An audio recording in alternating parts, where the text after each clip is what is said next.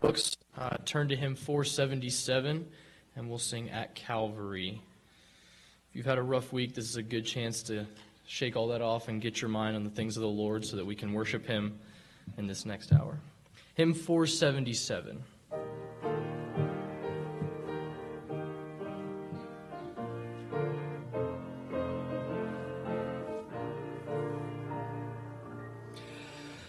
Years I spent in vanity and pride, caring not my Lord was crucified,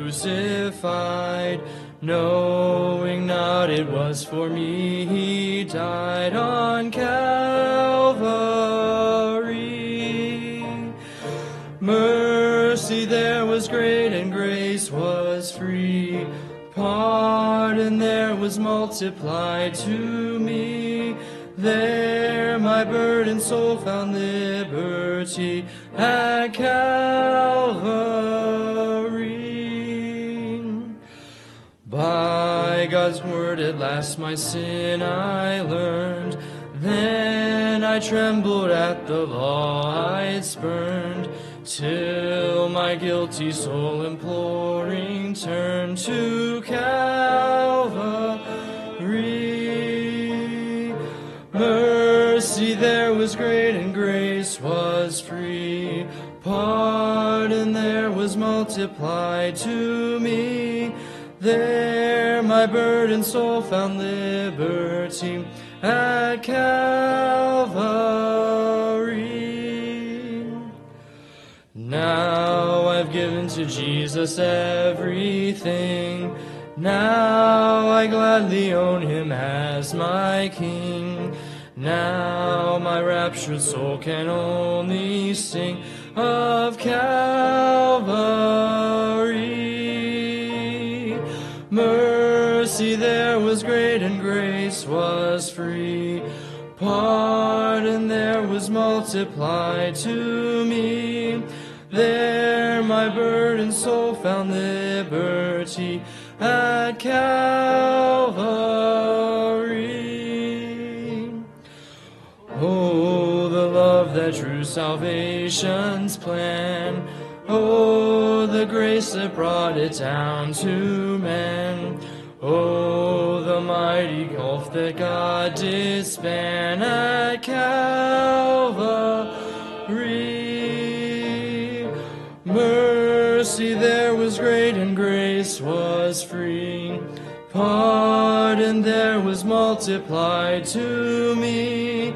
There my burdened soul found liberty at Calvary. Thank you. You may be seated.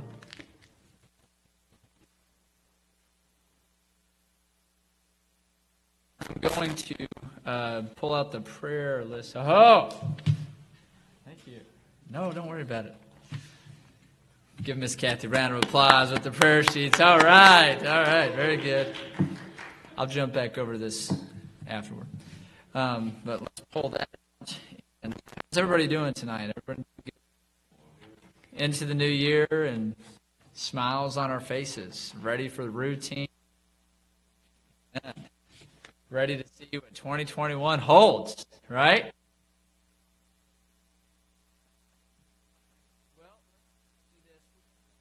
Just work through the prayer list tonight before our time together in the Word. And so we'll just work section by section from military personnel all the way over to health.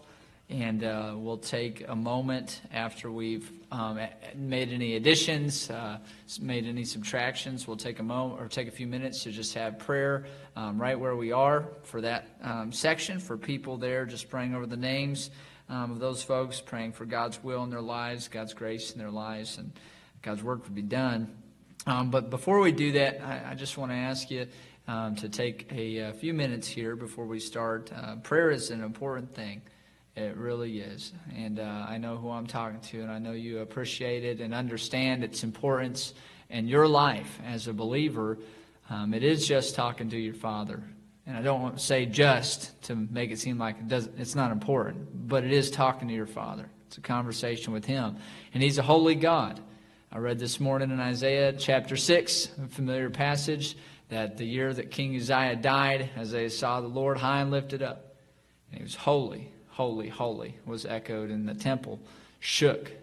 And it made Isaiah realize who he was. And so sometimes we just need to take a minute, slow down, even with everything crazy going on around us, and realize who our God is and who we are. So do that for a few minutes here, and then we'll cover some of these sections.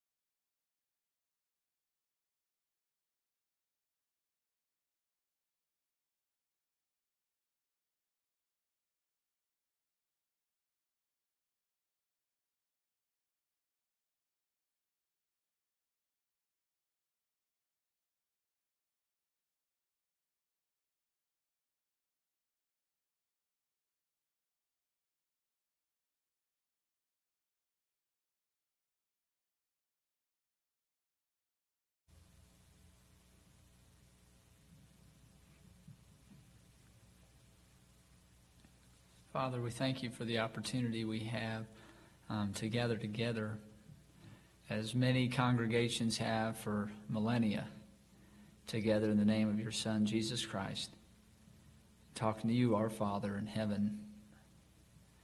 And though we cannot see you with our eyes, deep in your heart, deep in our heart, your presence we find. And we thank you that you're with us and you listen. God, if there be anything in our lives that we're resisting letting go and giving over to you, I pray that we just let go of it, that our hearts would be pure before you, our lives would be clean, and that we would please you. Help us to confess sin and know that we have fellowship restored with you, and our prayers can mean something. I pray that we'd have no greater joy in this life than to have fellowship with you, Father. Pray I would have no greater joy in this life than have fellowship with you. Would you bless now as we pray and as we go to work in prayer for these on the list with all kinds of different needs. We just pray that you would give us wisdom and grace to pray and to be filled with your Spirit, and for this to mean something to us, Father, as we seek you on behalf of others. It's in Jesus' name we pray. Amen. All right, if you would, look at the military personnel and college students. We'll just take that as one column, military personnel. And I will read through these names. If there's any additions or subtractions, indicate them along the way. We have Eugene Armstrong, Joe Armstrong, Joseph Bagley, Matthew Becker, Wallace Bonds, Tiffany Brower, Matthew Burnett, Jonathan Farr, Davis Foster, Ben Geider. I'm going to imagine that's Brother Dan, relation, son. Okay. Christopher James, Christopher Kendall, Brandon Kendrick, Jimmy King, Damon Kirk, George Lewis, Jimmy Light, Joseph Lovelace, Emily McCullough, Bobby Newton, Chantha Nye, Wilton Nye, Tyler Rector, Drew Shelley, Wesley Sparks, Jake Stallings, Asa Thurman, Brian Tenor. Did I get it? Tignor. Okay. All right. So the G is not silent. All right. Thank you. Brian Tignor, John Torbush, Bradley Werho, and Chad Womack. Any additions or specific requests with these military personnel? Okay. You never know what a change in administration is going to do to the military, so definitely be in prayer for them with that.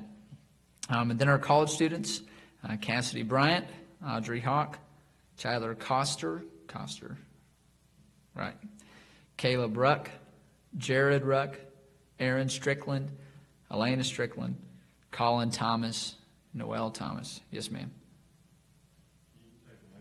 Take Elena off. Aaron's going to grad school. Leave him on there. Elena does have a job as a children's minister at a church in Alabama, out in Alabama. So be in prayer for her. That's a pretty awesome opportunity there. All right. Are there any additions here? Any college students have any concerns with what's ahead for you? We'll leave you on there. You need all the prayer you can get. We're definitely going to leave Cassidy on there. Amen. Yes, sir. Yeah. Okay. Okay. Okay.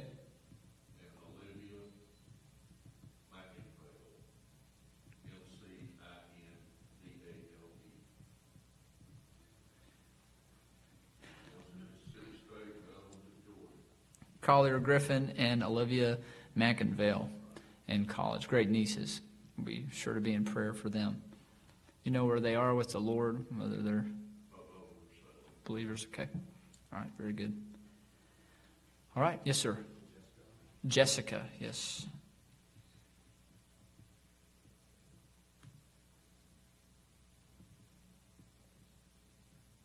Okay. Anybody else here? All right, let's just take a few minutes here and pray for these military personnel and college students, and then we'll move on to the next section.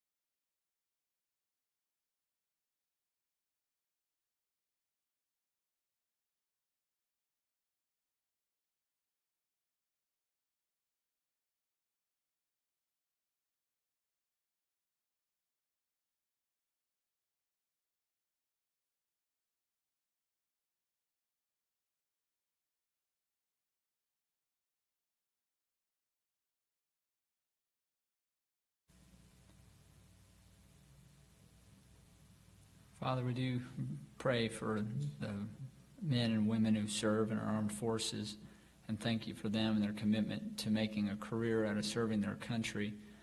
I pray that you'd bless and protect each one, some on foreign soil. You'd bless and protect them where they are, strengthen their spirit. May they walk in your word and let your word saturate their lives and comfort them when they may be far from home and family. Pray for grace upon their lives with the transition of administrations. Just pray that you would help them, Lord, adjust to what may change in their lives. And I pray that they would do so with grace and honor, Lord, as they continue to serve. Pray for each and every one of our college students who are those continuing with training and education. You give them grace to help them learn the skills that they need, the specialty skills and the technical skills. God, the life skills, that you would be glorified through their lives as they embark into different professions and trades. Pray that the gospel would be everything to each and every one of them, Lord. They'd love you and they'd make a difference wherever you guide their vessel. God, would you bless them? It's in Jesus' name we pray. Amen. All right, let's look here at the special requests. I'll read through this, and if there's anything that needs to change, we will. And then at the close of this, or once we have all the names down, I'll ask Brother Richard in a minute to pray over this. But Terry and Patsy Arp, continue to pray for them. I spoke with him today a little bit, and or yesterday I think it was, and he actually shared with me a request that I will get to here in a minute about somebody else. But they're doing well under the circumstances with COVID and everything. They're just hoping things work out with the vaccines and get out and be out and about. At some point, he told me that when all this clears up, we need to get together and have some peanut butter and jelly. So I'm going to hold him to that. I'm looking forward to that. I really appreciate him. But be in prayer for them. God bless them. And, God takes care of his own. And he certainly takes care of his servants, that's for sure. But he deserves double honor, and I would say double prayer in that sense. So let's be in prayer for Pastor Art, Dr. Gary Bartholomew, Walt Baxter, Grant Boyd. Be in prayer for him. They're still looking for answers. The ENT was yesterday and still getting some referrals, getting more information about that, diagnostics, possibly a biopsy. Definitely going to get a biopsy. Just wasn't yesterday.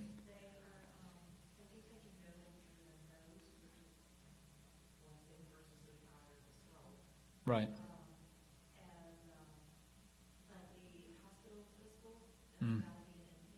Yeah.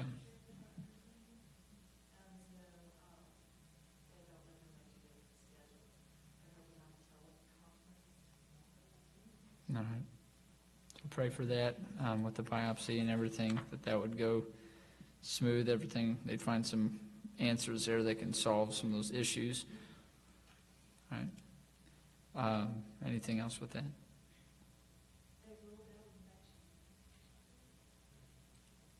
Okay, good. All right. We'll be in prayer definitely for Brother Grant. We want to see him back with us. I saw an old picture of him with the, I think it was at some shores or something. I don't know. She put on Facebook. And, big old guy, It's like, man, love to see him like that again. Let's pray that way. Lauren Campbell, Michael Cologne, Mr. and Mrs. Eric Cologne, Holly Conley, Linda Cook, Jennifer Culpepper, Sandy Culpepper, Tim Culpepper, Debbie Ellington, Melissa Irvin, Scott and Angela Griffith, Diane Groff, Holly Hawk, Richard Hawk, Crystal Hensley, Donna Howard, Francis Hunt, Mimi and Christopher Kimball, Odessa Coster, Vicki Kubiak. Pray for her mother, Marjorie. Is not doing all too great. She's been sending updates. I think she went to the hospital with pneumonia. I might have to double check. Yeah, okay. But not in a great place right now. And so pray for her. Miss Vicki is real trust in the Lord and strong in the Lord. Been taking care of her mother for a while, and so pray for them. Marilyn and John Lehman, Edward Martin, Miss Cheryl Maslin-Kowski. You doing good? Okay. Going to go back in Monday for the surgery. or for an additional surgery there. So we'll pray for that. That goes well. We want her to be full throat so she can get after Brother Robert like he needs it, you know. Hope McKenzie, Sharon McKenzie, Kelly Mobberly, Minar Moore. I'm going to try. Okay, Minar. All right, Victor and Weena and 9. Pastor Art mentioned these folks yesterday. Victor is a former member here, from what I understand. I'm not sure where they are now, but Pastor Art got a phone call. They live somewhere else in the state, but Pastor got a phone call yesterday, I think from Brother Victor's son, that he had a stroke, and it is not looking very good. So be in prayer for them as well, and waiting to hear back more information through Pastor about that situation. Jim Phillips, Bill Pitts, Tom and June Round, Deborah Scott, Diane Thomas, Paul and Shannon Thomas, Terry Thompson, Ken Tomlin, Tiffany Walker, Michael Whitcomb family, Van and Joanne Whitlock, Kevin Wingo, Shane and Britannia Wright, Damian, April, No, and Aaliyah. Okay, any to add here to the special requests or subtractions? Okay. Any? Let's just do this as well. Are there any additions or subtractions to be made through the health? I won't read through this section, but just look through that quickly if there's any additions or subtractions. Yes, sir.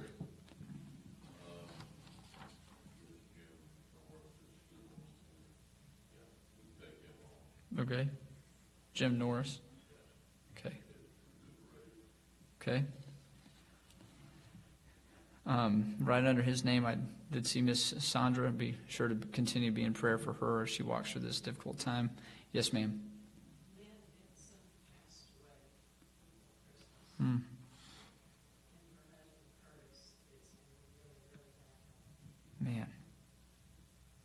Was she caring for him, or?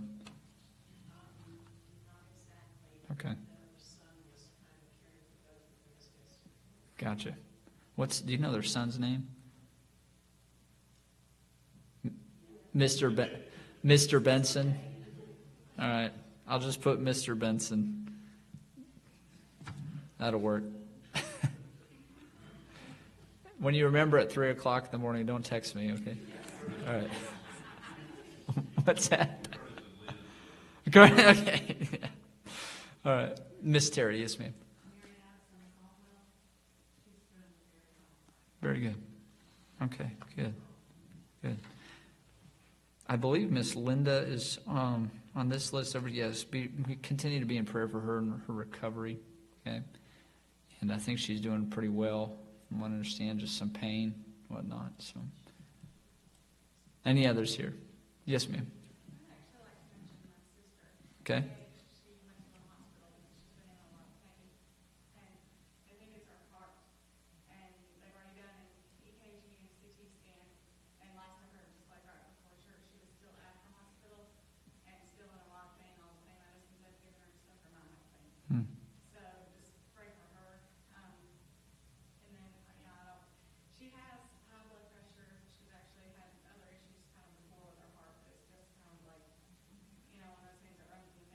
Yeah.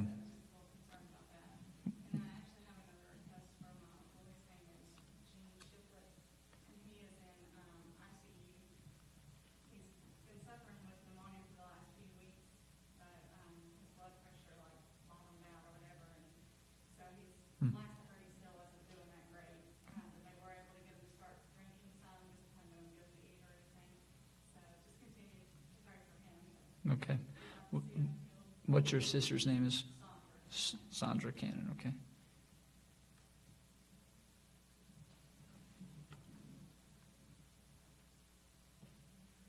Sandra Cannon, correct. And she's in the hospital with heart issues. So, okay, okay. All right, so an uncle, Gene Shiflett, is in ICU. His blood pressure bottomed out. Been suffering with pneumonia. A lot of issues there. And then her sister has not been admitted, but she's at the hospital with heart issues, and her name's Sandra Cannon. Okay. Sandra Cannon and Jean Shiflett. Okay. Any others here? Yes, ma'am.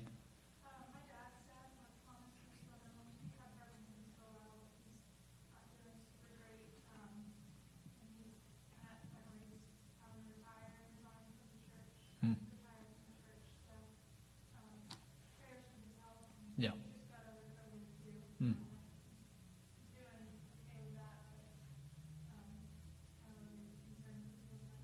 Right. Right. Be in prayer for Mark Thomas, many health issues with Parkinson's, just got over COVID, and just with all the issues with the church, and feeling the need to retire.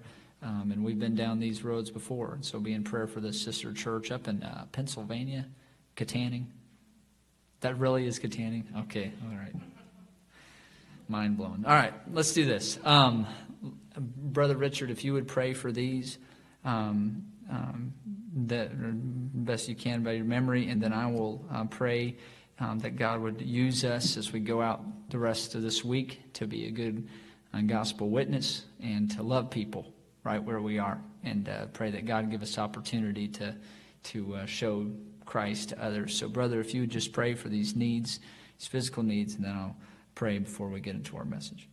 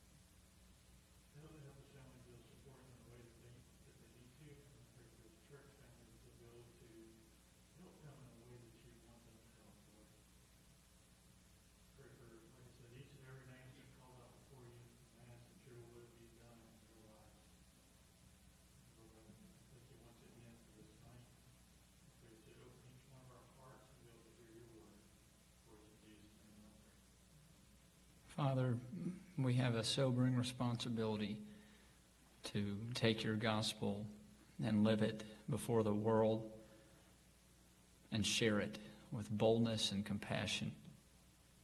And God, I know my own life that many times I miss opportunities or I don't make opportunities because I'm just not walking in your Spirit and sensitive to the moving of your Spirit. Lord, the single greatest thing that we could do for the souls of the men and women of our country is what we're doing right now. And out of this, Lord, we pray that we would go from here and be a light in the remainder of this week. That no matter what the future holds for the United States of America, or for Georgia, for our county or our towns, that we would be what you want us to be. And the gospel would be everything to us. And we would do what we can to proclaim it to others faithfully. God, would you give us courage and strength? Give us a heart like the Savior, and the backbone like a railroad tie to just stand strong for you and be a light and be what you want us to be. Follow you faithfully, Lord.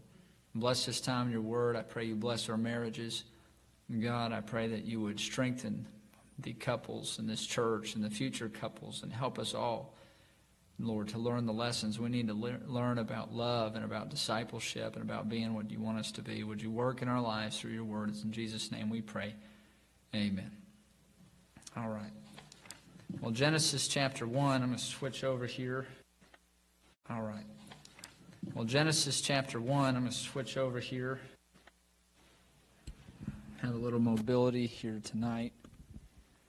Genesis chapter 1. We're going to do a series through January on Wednesday nights. And tonight we'll start with marriage at the foot of the cross. Next week, January 13th, it'll be you love her. You respect him. Some decency and order in the marriage relationship. And the next week after that, it'll be the second part of that combo in the marriage vows, or for worse. What do we do in marriage when things work out for worse? Or for worse, that'll be on the 20th. And then finally on the 27th will be the cherry on top. The cherry on top. And the cherry on top makes me think of bliss in a bowl. An ice cream sundae. Yeah. Maybe for you it's a banana split. Maybe that's the case. Bliss in a bowl. But, whatever happened to wedded bliss in modern times, it's anything but bliss. Divorce is popular, and cohabiting seems even more popular. Commitment, what's that? And people are seeking bliss and romantic and companion relations, either as a spouse or a lover or a partner, however it's defined anymore.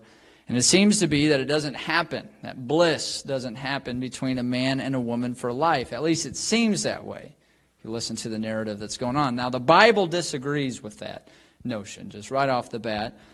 The Bible still says that he that findeth a wife findeth a good thing. A good thing. Obtaineth favor of the Lord. That's Proverbs 18:22. And Solomon exhorted everybody in Ecclesiastes 9:9 to enjoy the wife of your youth. To enjoy it. Paul said in the New Testament that marriage is honorable in all. In all things, marriage is an honorable thing. So even still, though, when the Bible disagrees with the modern sentiment, relationships are still shattered, and lives are still ruined, and people are still seeking a better alternative to traditional marriage. Whatever happened to wedded bliss? Now, that word honorable in Hebrews 13:4 is where that comes from. It comes from the Greek word timios. It means valuable. I think of something valuable in relation to marriage. I think of a wedding ring. I often joke, when I bought my wife's wedding ring, at that time I was driving down on the weekends to Texas to do a part-time ministry internship there, and I would pass by the biggest casino in Texas. So I joke that's how I bought her wedding ring. But that's not how it did, okay? That's not how I did. But it's a valuable thing. Her wedding ring is a valuable thing. It meant something to her. I was thankful in nerves I didn't drop it off the bridge there going over I-35 in Oklahoma City, the one with the bird that lights up and all that. I have a video I'll show you sometime. Maybe not. But anyways, a wedding ring is a valuable thing. I don't know if you've ever seen the Christian movie Fireproof about marriage. Excellent film about marriage. I get choked up when I watch that one. And I remember that the doctor there, the bad doctor, okay, he's the bad guy, right? He's trying to woo that the fireman wife's heart. And at some point after the hero of the film, the fireman, he's got his heart right. And he's trying to win her heart back. And he goes in there and he has that wedding ring on. And he's like, it fits fine, and across the desk. And that doctor, when the fireman leaves, Kirk Cameron, when he leaves, the doctor opens a drawer. And in his desk, what does he pull out? He pulls out his wedding ring. And he looks at it and he shakes his head and puts it back in the drawer and shuts the drawer. Well, I just want to ask you, are you leaving your ring in a drawer? Okay, it's a valuable thing. Now, someone might literally be doing that just for convenience. I don't know. Anyways, but it's a legitimate question. In modern times, traditional marriage is something to be left in a drawer and shut. Something to brush off, something that's not valuable. But the Bible says that traditional marriage is something to prize. It's something to take care of. It's something to highly value. It's something to carry with you. Okay, but maybe you're struggling, though. Maybe marriage isn't the bliss that you had expected it would be, like a lush garden where there's perfect harmony and harp music in the background. Or perhaps a cabin getaway. Thanks, Robert. Mr. Robert, sorry.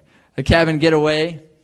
All right, in Pigeon Forge, the snow's falling and everything's perfect and the fire's blazing and there's no kids for miles. Can't even hear them. Maybe a bear, not a child. But marriage isn't bliss like that. Maybe marriage is bad.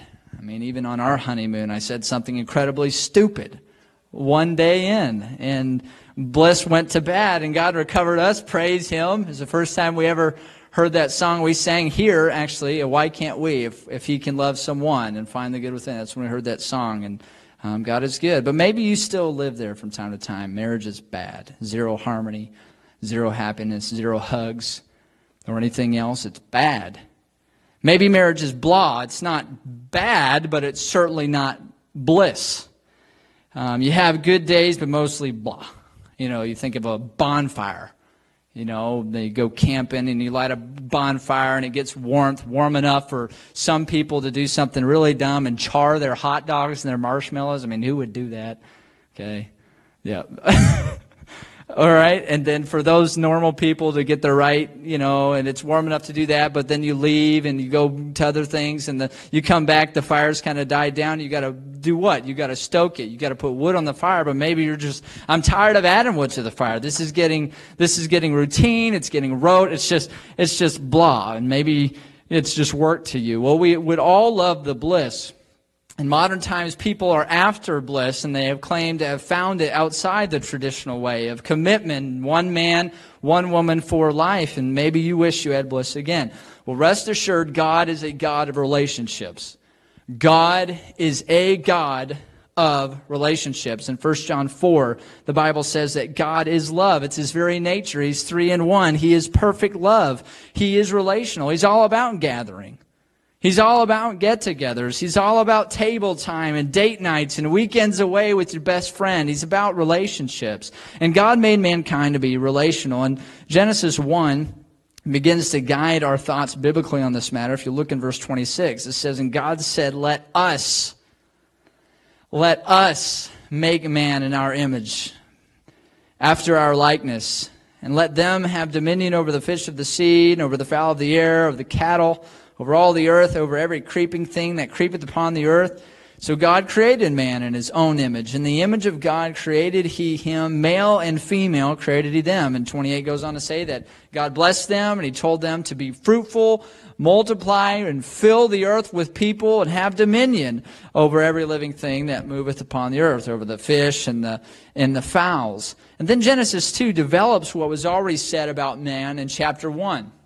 Okay, so it's like if I said, hey, I got married to my lovely Liza Jane. We're going to serve the Lord for the rest of our life. Let me tell you the story. That's kind of what he does. He talks about how he created man on the sixth day, and then he gets into more details, tells the story, how that all came to be in chapter 2. So look at chapter 2 and verse 7.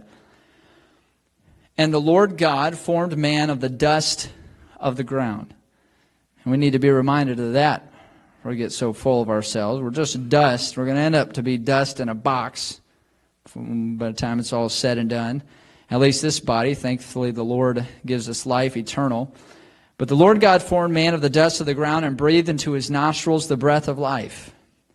And man became a living soul. And we are told in verse 15 that God took the man and put him in the Garden of Eden so he would take care of that. His responsibility was over the animals. He had dominion over the animals. And then he had further, more specific responsibility to take care of Eden. And we know the rule that God gave him there, the freedom, but then just the one rule. But then in verse 18, God said, it's not good that the man should be alone. I will make an help meet for him. And so God started making all these different animals, and he would bring them to Adam and see what Adam would call them. He gave them the freedom to exercise his responsibility, and Adam was made in the image of God, so he was creative, and Adam named the animals, but out of all those animals, not a single animal was meant for Adam. And can I put a plug here as well? There wasn't another man around either, so a man couldn't have been meant for Adam to be a helpmeet for him either. And so God sees that he's alone, and he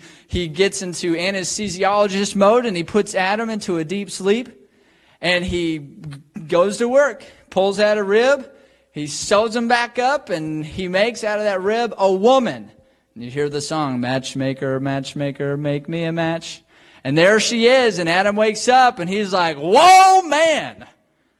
This is bone of my bones and flesh of my flesh. She shall be called woman, because she was taken out of man. In verse 24, it says, the comment that the writer of Genesis says, this is the reason, therefore, shall a man leave his father and his mother. Because of how God worked and how God brought them together and brought the woman out of Adam, this is why a man leaves his father and his mother and cleaves to his wife, and they shall be one flesh. That's why that happens. That's why they become their own home and their own family and their own unit, because they are truly one.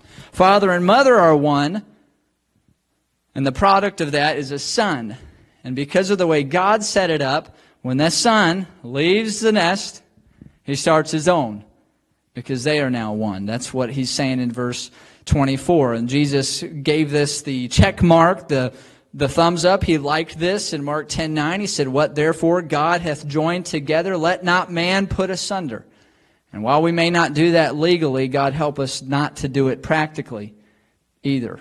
Cause division in our marriages. And then verse 25, they were both naked and not ashamed. And that is good for a married life. And we'll cover that later with the cherry on top lesson for sure. That is God's design. We know, though, that Genesis 3 happened and problems entered real fast. Serpent tempts the woman. A woman wants the fruit. The woman gave the husband the fruit. Adam ate. Crash. Man sinned. If man was made to be like a mirror, made in the image of God to reflect God as the creation, Adam, by choosing to take of that fruit and to take a bite, it's like he took a sledgehammer and crash, shattered the mirror of the image of God. He shattered it. And relationships just got interesting, and responsibilities just got difficult, and relationships just shattered. Responsibilities just got thorny, but God in His grace, and as He always does, He sought out the rebels. Man blamed the woman blamed the serpent, and the serpent didn't have a leg to stand on. God cursed the serpent, and we're thankful for the promise of Genesis chapter 3 and verse 15. That was eventually fulfilled by Jesus. We're going to get there, Lord willing, here soon.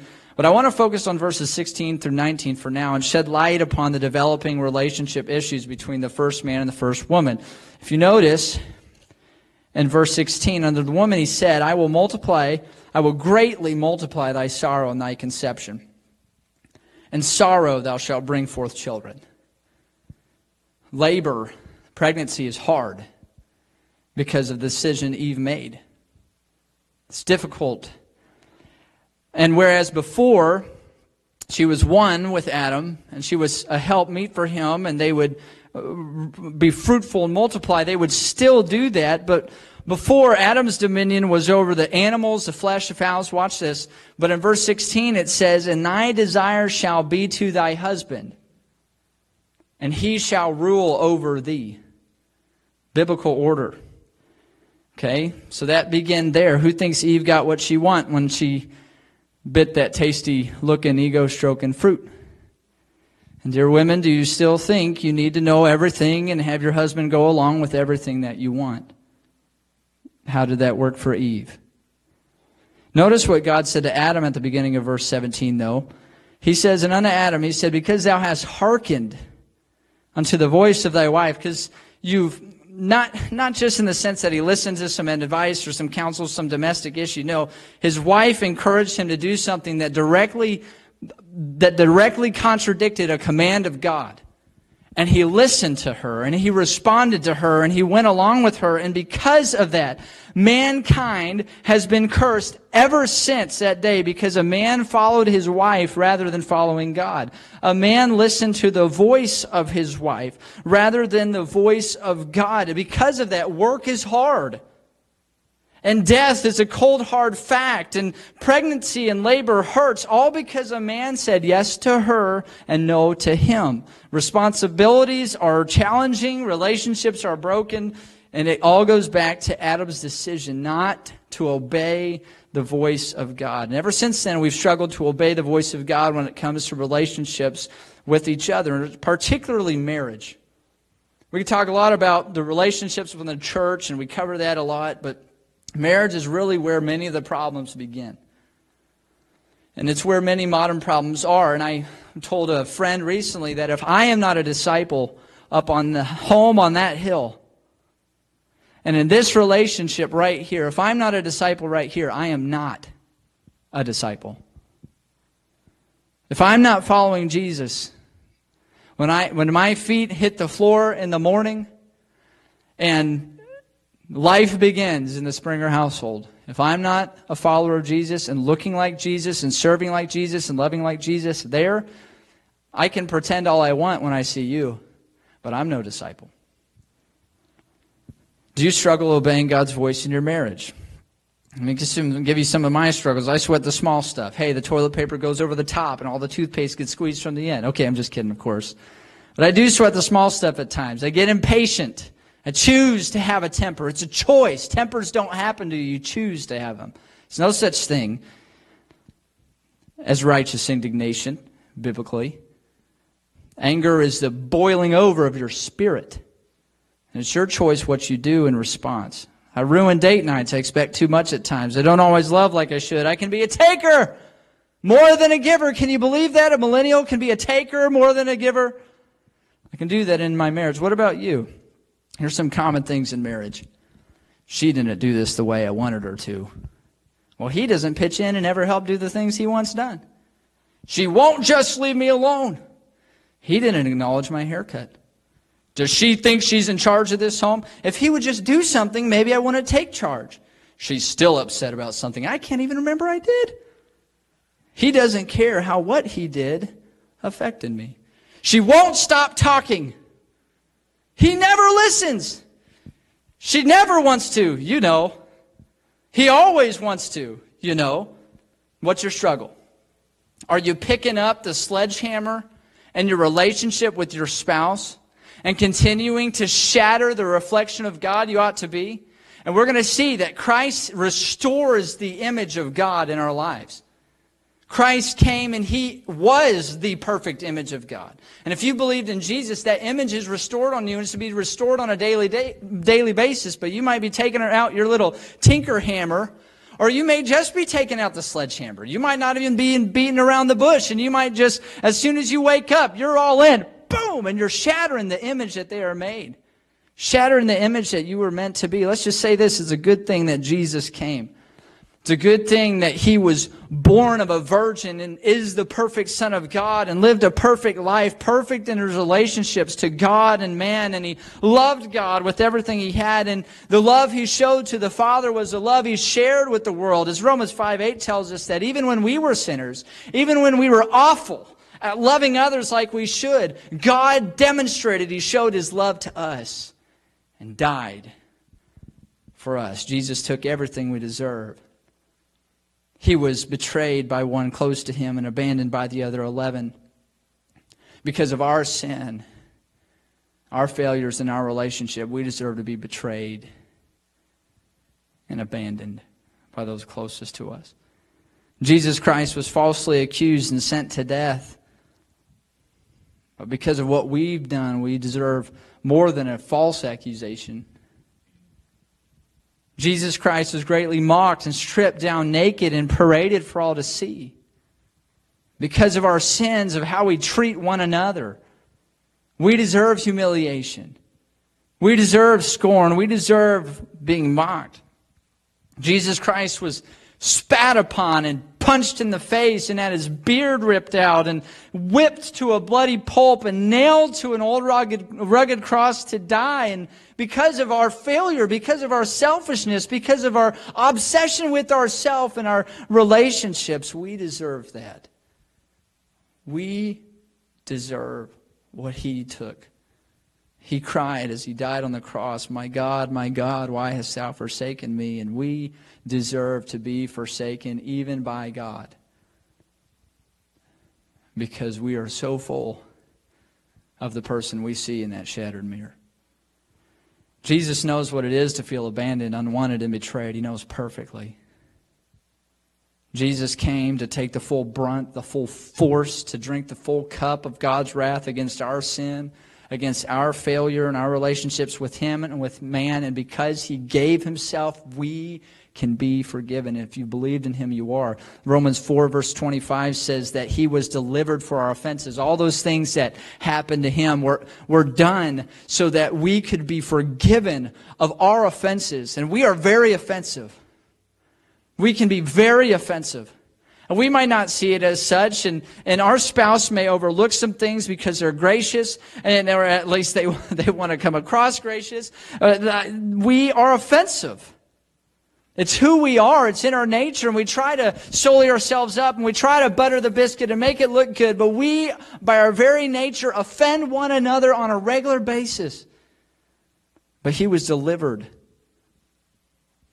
for our offenses, in our marriages, in our families.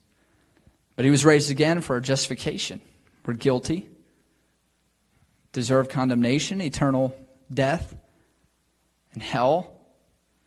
But He came back to life so we could be declared the slate is clean. Every offensive thing you've ever said, done, or thought in your marriage is wiped away. If you believe in Jesus, it's true of you.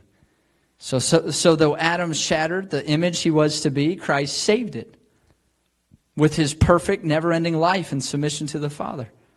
Though Adam ruined the relationships man was meant to have, Christ reconciles them all by His death on that tree. And though Adam made all the responsibilities and problems that man has on earth just complex, Christ makes us complete in Him so we can live the life He wants us to live and do the things He wants us to do. Relationships are made right by Jesus. I don't have to get jealous.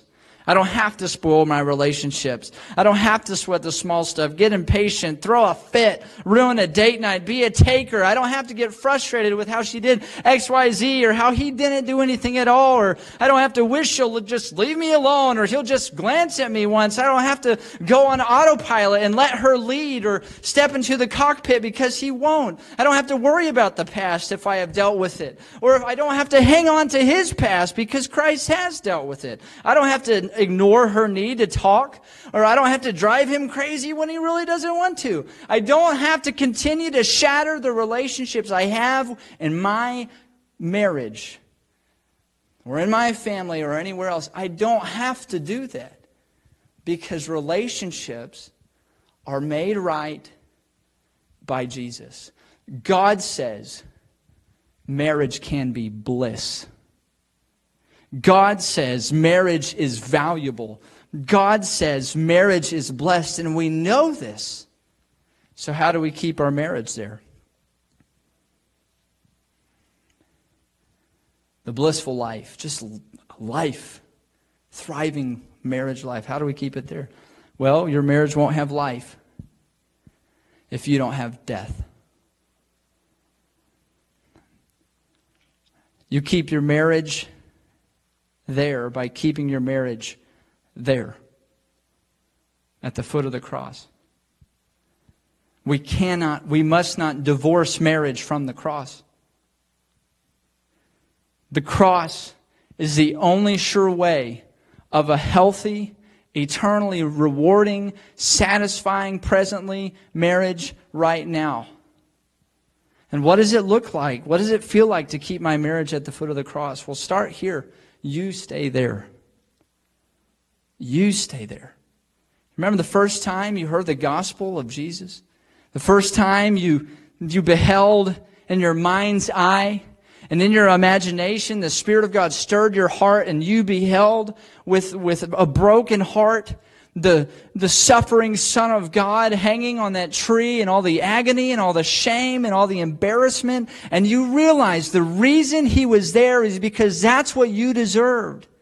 But He did that willingly because He loves you. And you embraced it. And you found total forgiveness. And you were set free. Imagine the feeling of peace.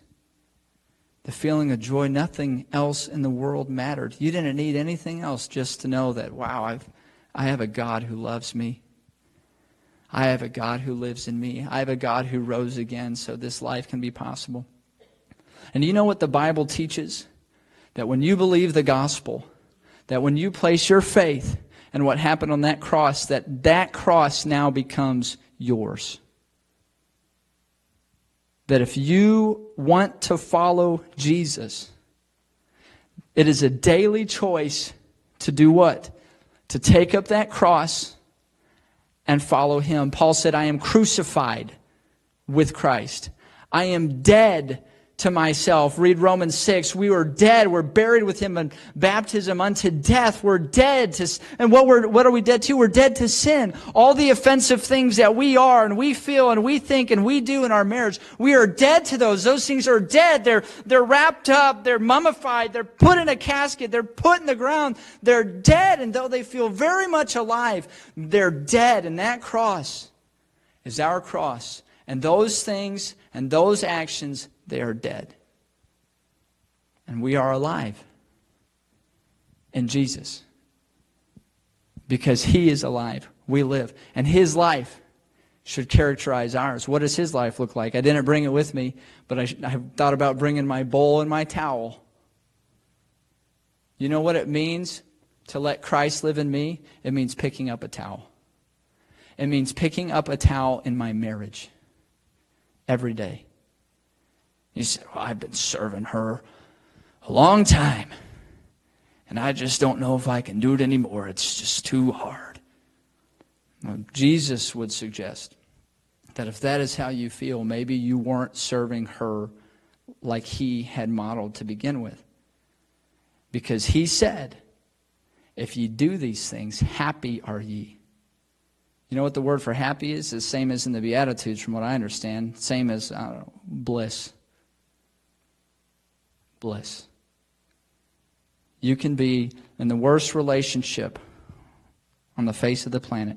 You can be in the worst job on the face of the planet. You can be in the worst situation on the face of the planet where everybody else around you is just breathing down your throat. But if you are living the life of a disciple and that cross is yours and you are living as Christ would have you live, and I'm not in this for me. I'm in this for them because I'm in this for Him. If you're living that way, you can have joy all the time. Because it's not about you.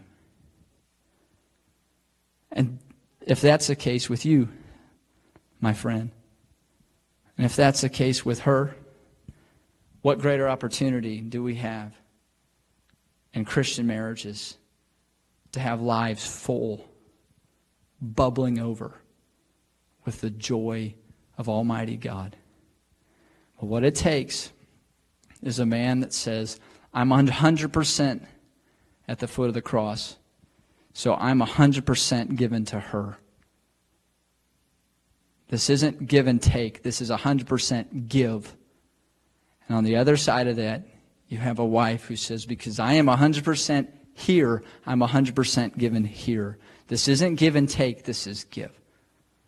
And when you have two disciples who recognize that I am dead to myself, but I am alive unto Jesus, and I can do what's right here, that's a good prospect for wedded bliss. You won't find the world over. You have a wonderful opportunity to follow the Lord. So just follow Jesus this week. I encourage you, and I'm just burdened in my own heart and life. You know, we get busy with things in the church and settling in here and trying to keep everything balanced. It's easy just not to be mindful about these things, but we need the reminder that if we are disciples of Jesus, we stay at the foot of that cross. We stay there. We stay there. We stay there. And we keep loving. And that'll keep it going. That'll keep it going. Okay? Let's stand together and close in a word of prayer. Brother Tommy Hawk, if you wouldn't mind closing in a word of prayer, that'd be great.